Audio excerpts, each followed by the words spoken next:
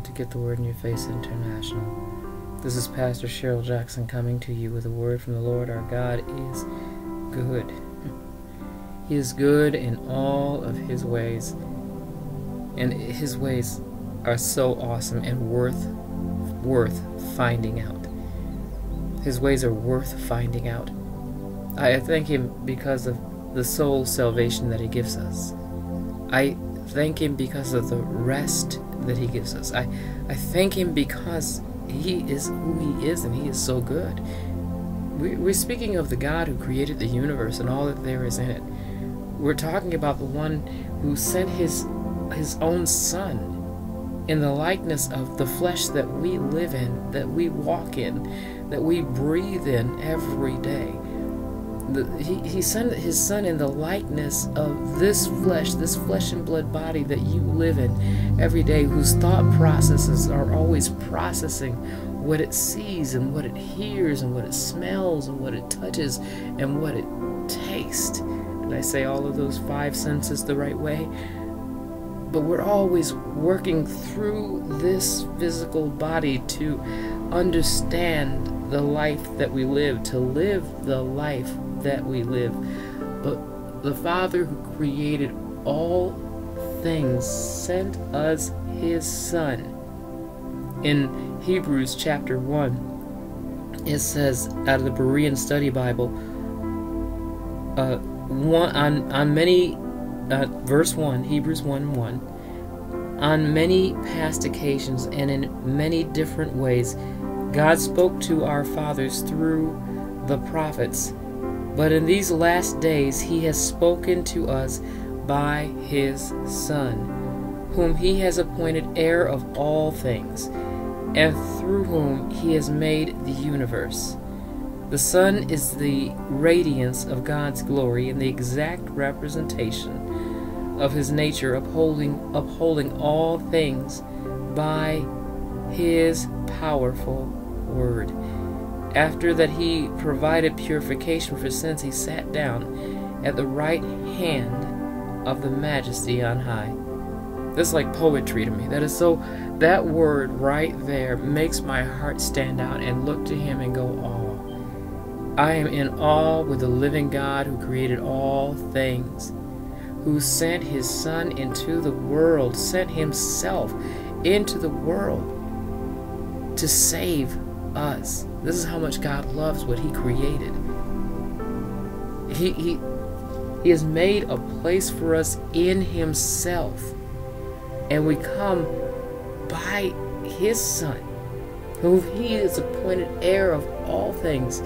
If we look in Romans, we see that we've been made heirs and joint heirs with God. With God. He's so awesome in how He put this together, how He has called us to come out of the darkness and into the light. It's so awesome, the whole process of it. It causes us to, in order to understand it, you have to learn how to submit yourself to Him, to go through the hurts and the trials and the pains, calling out on His name, having Abba in your mouth. That's in Romans chapter 8 too. It says that we follow by the Spirit of God to know Him. He leads us and He guides us into all truth. When we look over here in Romans, and I'll look real quick. Where's Romans? Romans chapter 8. But first in 7, I'm not going to go into 7, but stay in Romans chapter 8. He says, start in verse 5. For they that are after the flesh do mind the things of the flesh, but they that are after the Spirit the things of the Spirit. For to be carnally minded is death, but to be spiritually minded is life and peace. To be spiritually minded is life and peace. That's for those who say, you're so heavenly minded that you're no earthly good. Because the carnal mind is enmity against God, for it is not subject to the law of God, neither indeed can it be. So then they that are in the flesh cannot please God. But ye are not in the flesh, but in the Spirit, if so be that the Spirit of God dwell in you. Now if any man have not the Spirit of God, he is none of his. And if Christ be in you, the body is dead because of sin, but the Spirit is life because of righteousness. But if the Spirit of him that raised up Jesus from the dead dwell in you, he that raised up Christ from the dead shall also quicken your mortal bodies by his Spirit that dwells in you. That's never been so plain to me as right now. It can only get clearer and clearer as we keep coming to the Most High God. No matter what the situations and circumstances of life are, we've been given a word in our mouth. I'll get to that one. Okay. Therefore, brethren, we are debtors not to the flesh, to live after the flesh. For if we live after the flesh, mind, will, and emotions, you shall die. But if you through the Spirit do mortify the deeds of your mind, will, and emotions, you shall, the deeds of your body, you shall live. Mind, will, and emotions, your soul.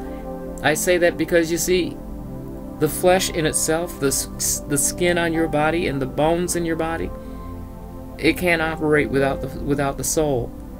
The mind, will, and emotions control your physical body. And whatever a man thinks, so is he. However you think, that's how you are. That's why you have to be spiritually minded. You have to desire to follow after the Spirit, because you understand what Christ Jesus has done for you. The one who's been appointed heir of all things he has set us free. Set us free from the law of sin and death. And to tell you the truth, I don't really believe that we even know what those are. But God, the Father of heaven and earth, He wants to teach us all things.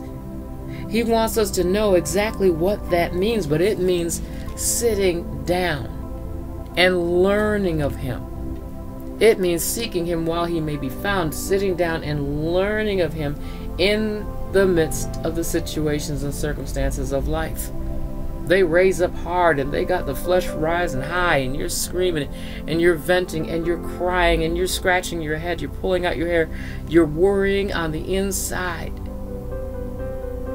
You've got strife and envy and grief and all kinds of things going on the inside. Your hair is falling out.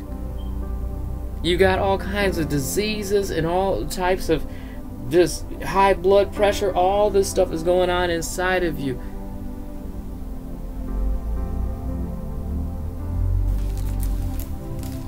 And all we have to do is sit down.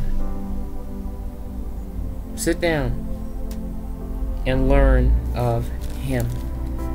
So this is the God who is faithful, that promised that He would supply all of our need, and if we need knowledge, if we need wisdom, He will give it to us.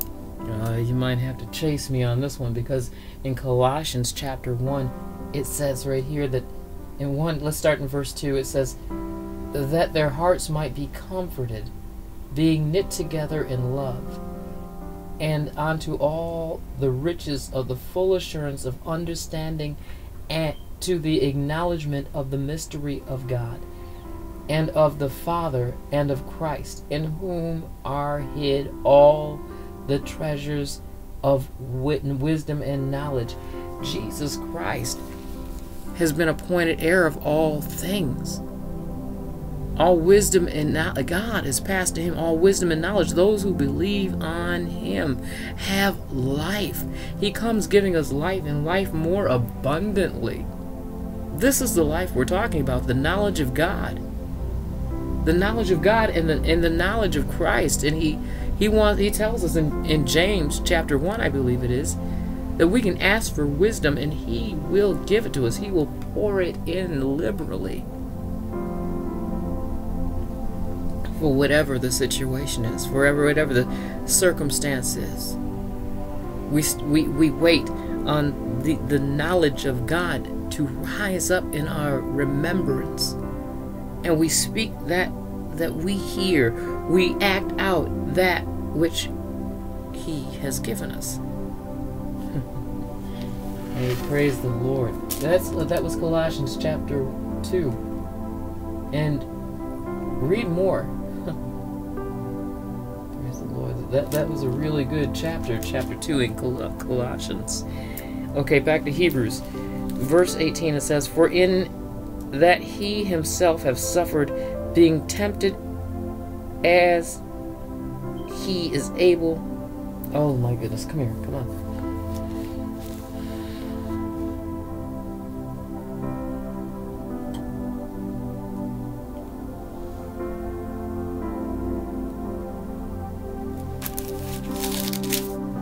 We were in chapter 1.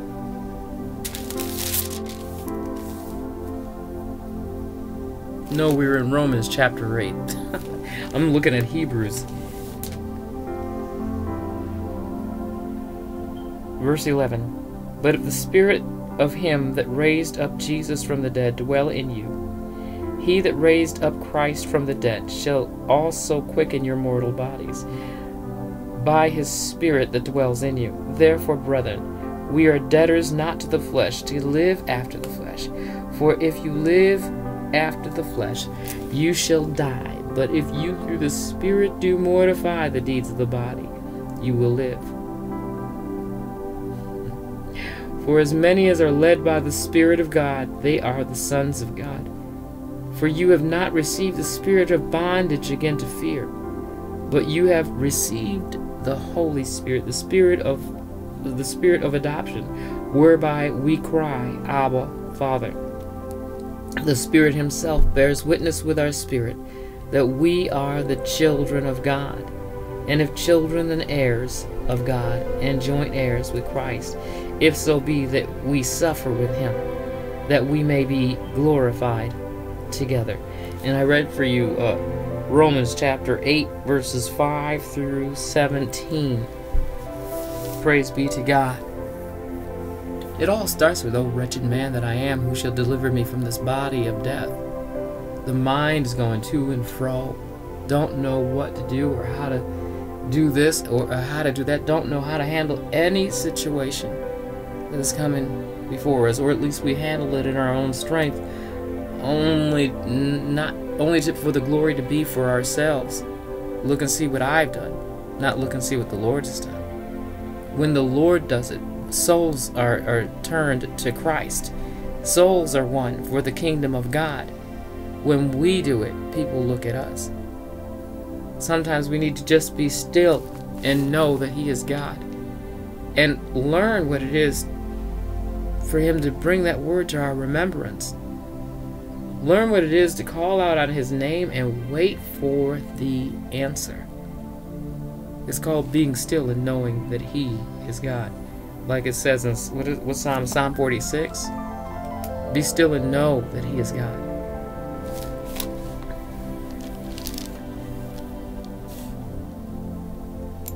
James chapter 4 is another one of my very favorites.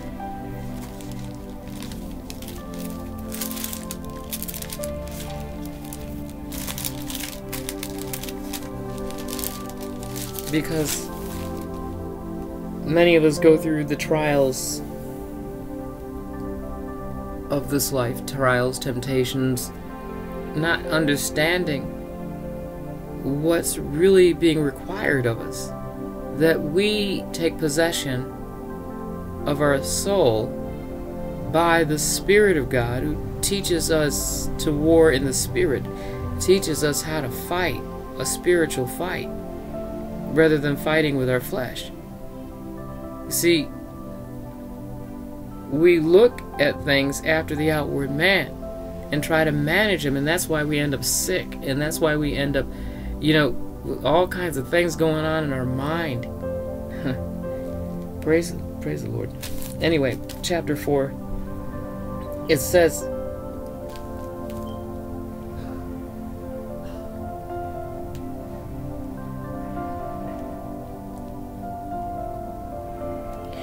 in verse 6, but He gives more grace. Wherefore he says, God resists the proud, but gives grace to the humble. Submit yourselves therefore to God, resist the devil, and he will flee from you. No, that was 2 sentences. Submit yourselves therefore to God. I'm going to drop to verse 8. Draw nigh to God, and he will draw nigh to you. Cleanse your hands, you sinners, and purify your hearts, you double-minded. Be afflicted and mourn and weep, and let your laughter be turned to mourning, and your joy to heaviness. Humble yourselves under the mighty hand of God, in the sight of the Lord, and he will lift you up. Then it goes into the next verse, which says, speak not evil one of another. Obviously, somebody was in their flesh, in their feelings, and they began to speak out what they heard and what they saw with their eye, what they could sense with their feelings, rather than coming at this the way that God's saying, see it through my eyes, see it through me. He knows why that situation is even occurring, for he knows the thoughts, the minds. He knows the minds and the hearts of every man. He created the souls. James chapter 3, verse 15 says, this wisdom descends, no, verse 16 I'm saying, for where envying and strife is, there is confusion in every evil work. But wisdom that is from above is first pure, then peaceable, gentle, easy to be entreated, full of mercy and good fruits, without partiality and without hypocrisy. And the fruit of righteousness is sown in peace of them that make peace. And I said that because we need to know what true wisdom is, what it is that God is giving us by his Son, Jesus Christ. This is the Son who has been appointed heir of all things. Of all things. Back to Hebrews chapter 1. Again it says, and let's read it again. On many past occasions and in many different ways, God spoke to our fathers through the prophets. But in these last days he has spoken to us by his Son, whom he has appointed heir of all things, and through whom he made the universe. The Son is the radiance of God's glory, and the exact representation of his nature, upholding all things by his powerful word. After he had provided purification for sins, he sat down at the right hand of the Majesty on high. Go back to verse 2. God has appointed his Son heir of all things, through whom he made the universe. The Son is the radiance of God's glory and the exact representation of his nature, upholding all things by his powerful word. After he had provided purification for sins for us, he sat down at the right hand of the Majesty on high. Colossians chapter 2. Listen again to Colossians chapter 2. And the point here is verse 3. But I'm going to start in 2 and 2. That they may be encouraged in heart, knit together in love, and filled with the full riches of complete understanding, so that they may know the mystery of God, namely Christ, in whom are hidden all the treasures of wisdom and knowledge. I say this so that no one will deceive you by smooth rhetoric. You know, when I come back to that verse, in whom are hidden all the treasures of the wisdom and knowledge of God. Of God. This is whose flesh has been marred for us, so that the peace of God could abide in our hearts, and we could live with God as who he is. He created us. He made all men. All men were made from God. They come from him. Your soul came from God. He created you. and He created you with a purpose. But the purpose isn't in the world. It's in God. And it's through and by His Son, Jesus Christ, whom He has appointed heir of all things. And because He has created Him heir of all things, this is called submitting yourself to God. We are learning to submit ourselves to God. And after we learn to submit it, when we go through this process of learning how to submit ourselves to God, then we understand we are able to resist the devil. But first, that's in James chapter 4, where it says submit yourselves to God. You see, know Him first. Remember in Matthew chapter 6, it talks about seek ye first the kingdom of God and His righteousness, and all else will come after that. It was knowing God will supply all of my need. It's knowing that the flowers in the field, they don't toil or spin. And look at the blades of grass and how glorious all that God has made is. They don't strain, they don't stress, they're not anxious about it. But they are supplied. All the need for that animal, all the need for anything in the world is supplied. But is supplied by and through God without strife. We can come to Him for anything. And He will tell you whether you need to care about that or not care about that. Bring that up or leave it alone. And the thing that He might tell you to do might seem completely crazy because the situation looks so out of hand. But that thing that is out of hand, it didn't just begin a minute ago. And God didn't not see that coming. He knew that that situation was going to happen before you were ever born. It was known of.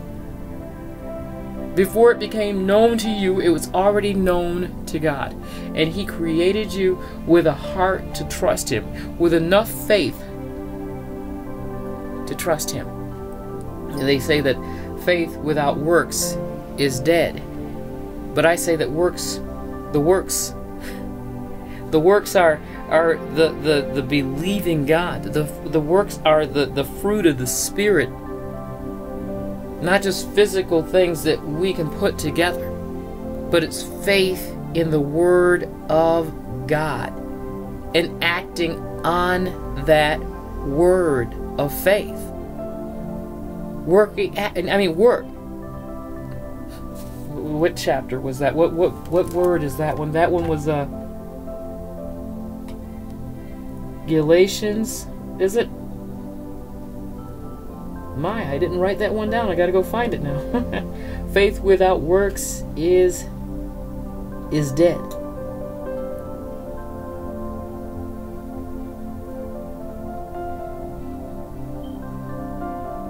Will works get you into the kingdom? Anyone can do works and not have the nature of God. We're going to have to go look up that verse. But the point in that is that faith, faith which works by love, a work can't be performed. I mean, anybody can, it's true, anybody can do a work. But if the faith isn't worked by that love that is in God and for God, how can it become what we need it to be, so that we're living in the wisdom and in the knowledge of God, in the knowledge of our Creator, who created us male and female and wants to bring peace to the situation. You do know why He wants to bring peace to the situation? Because it brings salvation to so many. Yes, it's for you, but it's for your family. And it's for the neighbors next door. It's for the neighbors down the street. It's for the people on the job. It's for the people in the grocery store. It's for everyone and anyone that will be in contact with you and I today. Faith works by love. And that work is the work of the Spirit of God living in us to direct our steps. Works without faith is dead.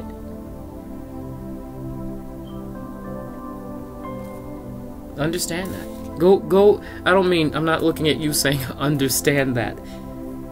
I mean, just go get an understanding of what it really is. Then anybody can just go ahead and do religion. They can just go through the physical task of the labor. But who can submit themselves truly to God? Not to man. I know we submit ourselves to men. But to God.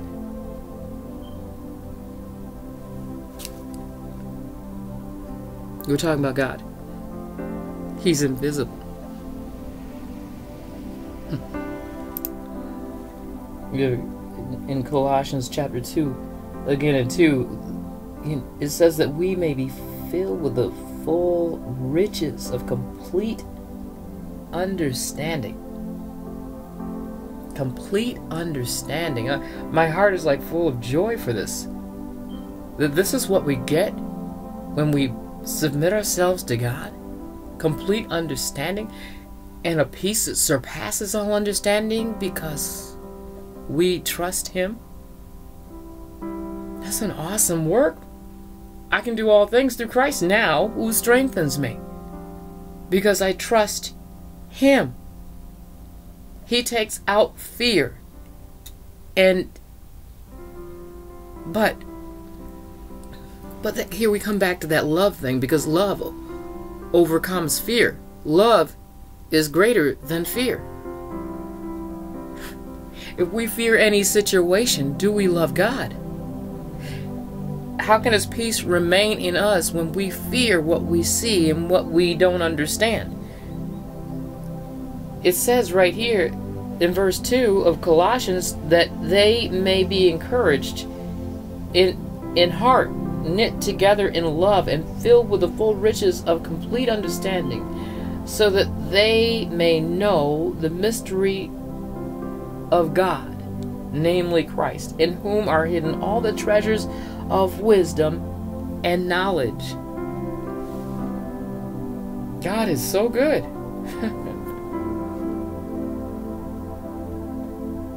And by the way, the first verse said, I want you to know how much I am struggling for you and for those at Laodicea, and for all who have not met me face to face. That's what the writer of this gospel is saying. Oh my gosh.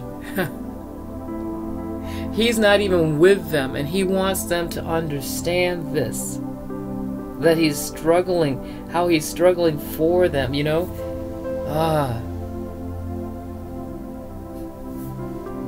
Praise the Lord. Let's find that verse. So James chapter 2, starting in verse 14. What doth it profit, my brethren, though a man say he has faith and have not works? Can faith save him? If a brother or sister be naked and destitute of daily food, and one of you say unto him, Depart in peace, be ye warmed and filled, notwithstanding you give them not those things which are needful to the body, what does it profit? Even so, faith, if it hath not works, is dead, being alone.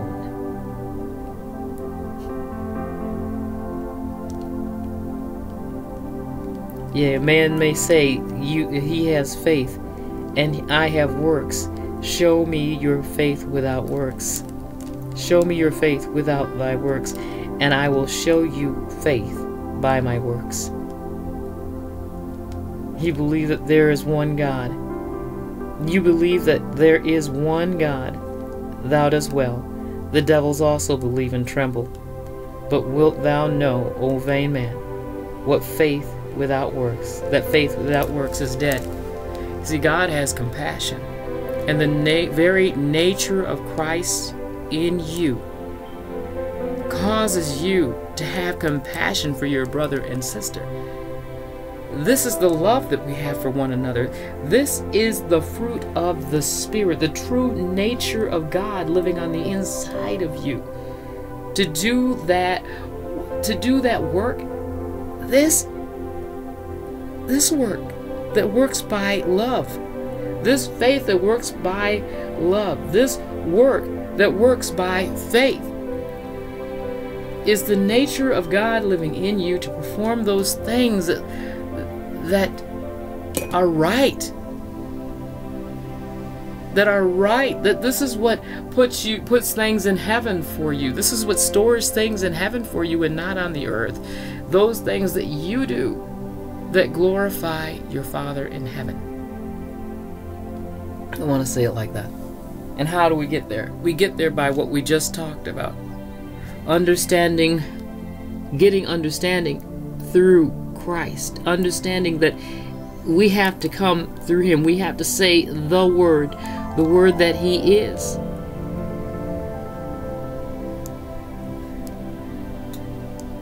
We get complete understanding through Christ Jesus, our Lord. It is submitting our mind, will, and emotions to Him every single moment of the day, every single day, with the intent that I would be led by the Spirit and not of the flesh. I love how He gives us wisdom and knowledge, and how He causes us to walk in His ways. And His ways are that we would bless one another. Yes, that we would bless one another, that we would pray for one another without ceasing, that we would lift up the name of the Lord Jesus Christ. God is our salvation. Not just the name. You see, religion just says the name, but it doesn't go into the understanding of the name. What is in that name? In the name of Yeshua is God is our salvation. He is the living God. He is the possessor of heaven and earth, who has poured out His Son. He poured out His Son into our hearts. He poured out our spirit, His Spirit, into our hearts, so that we could become the likeness of His Son. We can stop striving. We can walk and live in peace. We can have life the way that God said, more abundantly through Jesus Christ. And that abundance is in wisdom, and it is in the knowledge of who He is. Praise God, praise God, praise God. Let's remember that the fruit of the Spirit, that is love, works in our hearts. And the work that is produced by faith helps one another, loves one another. I give you praise to God. I'll let you think about the rest, because God is faithful, who promised that He will deliver us from every bondage that we're in. I just need us to stop screaming about the situation, stop crying about the situation, stop going inside of yourself on the situation, and let God be God. Let Him be who He is. Call on His name. Say what He tells you to say. And do whatever He tells you to do. For He is faithful, who promised that He would deliver you. And it's already, the deliverance, it's already been done. Jesus Christ finished it. It's just a matter of learning what faith really is. It's in the omnipresent God, the one who is with you every moment, even when you don't feel Him, even when you don't recognize Him in the situation, and you call Abba in His name. You call out on the name of the Lord, and He is mighty to do what He said. You're in the palm of His hand. Your situation is in the palm of His hand. He's got the whole thing. He's given you peace. He's given you rest for your soul. He's providing for that situation right now and giving you the answer. Be free. This is Pastor Cheryl Jackson at Get the Word in Your Face International.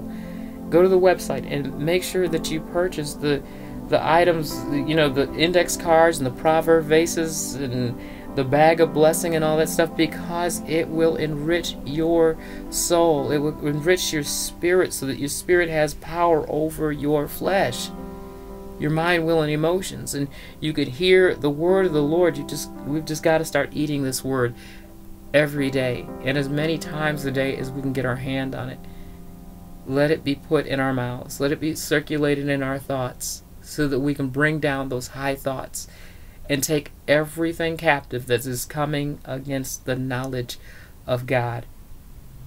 And to God be the glory. To our Christ be all glory and power. Thank you, Father God. Thank you, Lord Jesus Christ. Y'all have a good day. Bye-bye.